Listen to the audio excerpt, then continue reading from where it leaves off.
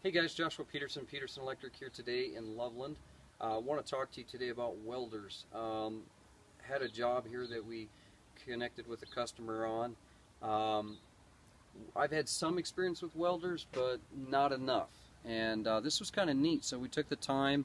And I want to kind of walk you through what I had to do in order to see, because if you go in the code book and you're looking under Article 630 under welders, it's 1.5 page, and it doesn't say much. And in fact, on 630.12, when it talks about your current rating and ampacity, and it has this I max and IUF max, you know, a lot of it's gibberish, and in my opinion, a little bit of bullshit. Really, what you want to look at is how the machine is operating. So what we did is a step-by-step to look at what he did, and I'm going to show you kind of what I did. I'm not saying I'm right, so if you other YouTubers on there and the other electricians are really more professional with welders, I'm open to your input. If you're going to be a hack and a jerk, don't even look at my YouTube. So anyways, let me walk you through what I've done. Basically, the first step I did is I went under 240.4G. I'm in the 2014 Handbook NEC NFPA 70 for National Electric Code. 240 is under overcurrent protection. Talks about protection for flexible cords and flexible cables and fixture wires. Your ampacities, which will throw you into 400.5, I'll show you. Talks about your branch circuit overcurrent protection in 240. And then supplying your cords. Well, the cord that we were dealing with is actually going to be a 10.3. And so they don't even have a rating for it, because the highest they go is a 12 gauge at 50 amp. And I'll show you on this welder how he has a 12 gauge, but yet it's rated up to 50 amp. And basically, the other thing you're going to look at is what size of your breakers. 240.6. We are throwing in a 60 amp. I probably could go to a 70 amp, and I'll show you that in a minute. But 60 amp is a good medium that we found. And over here, we know that we're in the right section because this is an electric welder circuit conductors on 630.6, 630.12 and 32. First thing I want to do is I want to go over to here under 310.15, and it says right here, and it doesn't, this is an SO cord, but let's assume that it's somewhere between the 75 to 90 degrees Celsius column. We would be somewhere around 35 to 40 amps on this wire. Okay, this is just assuming for a copper normal THHN, and I actually do have that in, and I'll show you that in a little bit. But I'm good up to roughly starting at 75 amps to 65 amps to 55 amps. Well, my breaker's my weakest link. Talks about that in Article 110.14. So 110.14 talks about your temperature limitations. Okay? And it's going to be page 34 in your handbook. But it also talks about in terminal splices, that's your weakest link. Now, where this is exempt in the code, because we have one provision that talks about our cords.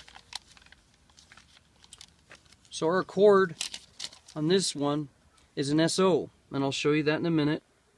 Okay? And it says it's a 10 gauge. And it rates it at 30 amps. In the B column, because the B column says it's 2 conductors, I have a ground and 2 hots. My ground is not current carrying, only if it faults. So I'm in the B column. They're saying around 30 amps.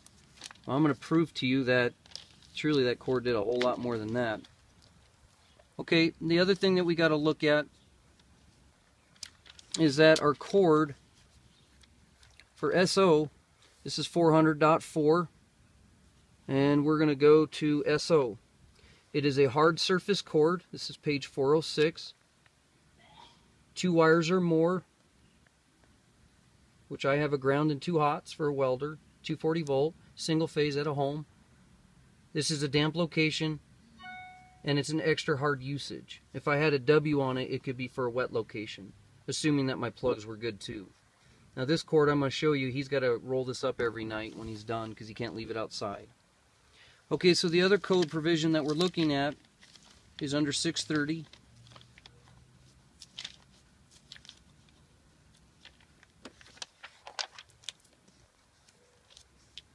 630 under arc welders. Okay, page 827. And then this is what your welder needs to have. If they're getting at a Home Depot, big box store, Jack's, wherever, make sure they have this listing on here. We're looking for a name of manufacturer, frequency, number of phases, voltage, I max current, I left current, maximum open circuit voltage, rated circuit current, and your basis of rating of cycle duty. Okay, there is an example in here I'm going to read through and just check everything. This is under group welders or individual. We're dealing with an individual welder at a home by itself. Okay. And then the other thing it talked about in 300.12 was it's right here, the overcurrent protection and its formula. I'm going to read through that here, not right now on the video, but later. So we are looking at Article 110.14. We're looking at 240.4G, 240.46, which is going to talk about our breaker ampacities to our wire, our ampacity of protection through that wire, as well as 400 and what that cord is rated, what it's listed as, and the arc welder, putting all this together to go from a breaker to a welder. So here's what I want to show you.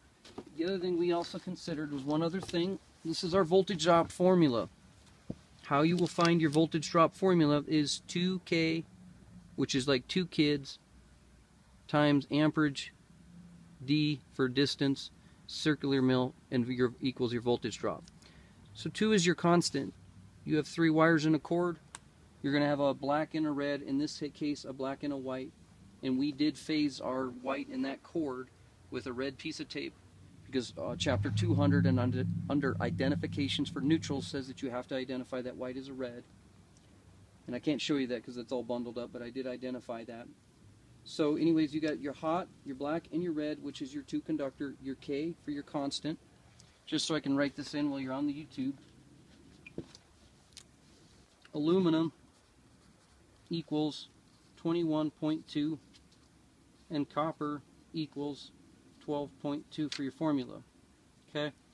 So in this case, for this customer, it was 2 for 2 wire times copper, 12.2 times your amperage. Well, that was going to go at an average of 60 amps times your distance. And we did do it at 50 volts and realized we didn't like the voltage drop on a 50 volt cord, so we did it at 25 volts, or 25 feet, sorry. Divide that out by your circular mil, which is going to be Table 8, Chapter 9. Let's travel there. Page 1075. We have a 10 gauge. We're in a circular mil, and we're at 10380 is our circular mil. I'm sorry, I'm trying to figure out how to say this. Basically, the resistance for that number 10 gauge stranded. Okay, so we're going to go onto our calculator. We want to figure out our voltage drop and see if it matches what I found in the field. 2 times 12.2 times 60 amps when he's welding times 25 feet, 36,630 resistance, assuming that's about resistance with your wire size, or excuse me, resistance with the amperage, and then divide that out by circular mils at 10,380. Oops.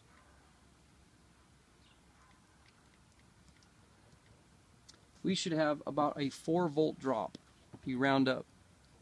4 volts of drop, 3 to 4, okay? Divide that by 245 volts because I checked the pressure at the panel, not assuming I checked it.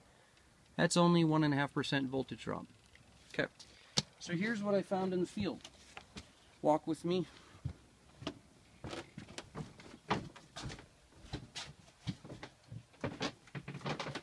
Now I have a fluke meter. That's an i2500. And this is a very expensive meter. It detaches. I can walk around with it up to about 50 foot as an RF signal. This is telling me how much current, because I have a lead right here, that I am consuming on one of the phases, while at the same time I'm using my voltage as my pressure to see how that drops. So again, I started out at about 245 to 246, By the time he kicked on there and that arc welder was warming up at 8 amps, it dropped down to 243. When he started kicking on pressure, then we started to see how this changed. And I'll show you this in a second. So what we had is just a plug right here. It's a 50 amp plug. Typical for an RV hookup as well. 3-wire. Again, this is an SO cord, number 10-3. Just a 1/2 inch piece of Carflex.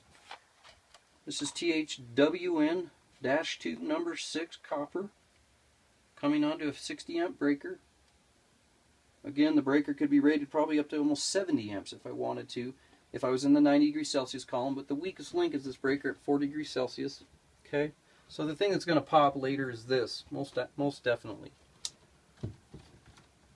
As he welded, I also was checking with the thermal gun with a Fluke VTO2. Basically, this was about $700, $150, $800. Just checking temperature right here. The warmest this got was 80 degrees. The rest of these were at 62. Okay, so it didn't get too bad.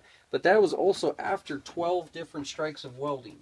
Okay, I ran our cord out. It's extra hard duty, so however his house looks is up to him. I know we're not supposed to go through a threshold of a door, but neither is this plug rated for outside, so he knows to roll this up every night. Besides the fact he doesn't want it ripped off, and he's going to put it in there.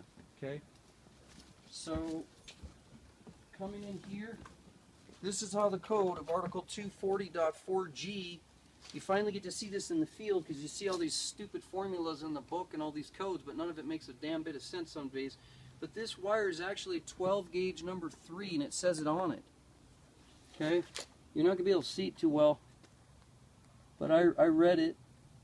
300 volt max, number 12.3, excuse me, yeah, number 12.3, and it's a type SPT, so it's basically rated for pretty hard duty. We use just another plug over here, the same size as the other one over there, 1110. This is not outdoor rated. It's a NEMA 50 amp, NEMA 6. But it is good for a dry location. Outside in the damp area is not or wet. But again, he's going to roll that at night. Sorry about the weed eater. Hey, I'll go tell him to turn it off. Yeah, would you? Just for a few seconds. So right here is his welding chart. Okay, he is using an 8 gauge 3.2 rod. And on this rod, he's also looking at what type of metal. But he's using a Lincoln. Let's look at that. It's a Lincoln arc welder. And it's up to 225 amps of arc welding. Okay. Down here is its listing of 230 volt, 50 amp, 60 hertz. Here's your 1I and your 1U rating that you were talking about in 630.12. This is your X factor. So I'm going to do this formula. Here's your on button and off. Here's your 2 leads, negative, positive. Pretty simple. This was at Home Depot for 300 bucks, I think he said. Thing about it that he didn't like, he's a master welder of 40 years. He says this floating in here really sucks. He says he wants to be right at 110. It only gave us at 90, 105, and 120. Here's what I found. I know this video is a little long, and I'm sorry, but if you don't like the video, turn it off. If you do, you'll learn a lot from this. He typically wants to weld between 90 to 135. But he usually uses not an 1/8 inch rod on this steel, he uses a 3/32. And the smaller the rod, I'm probably not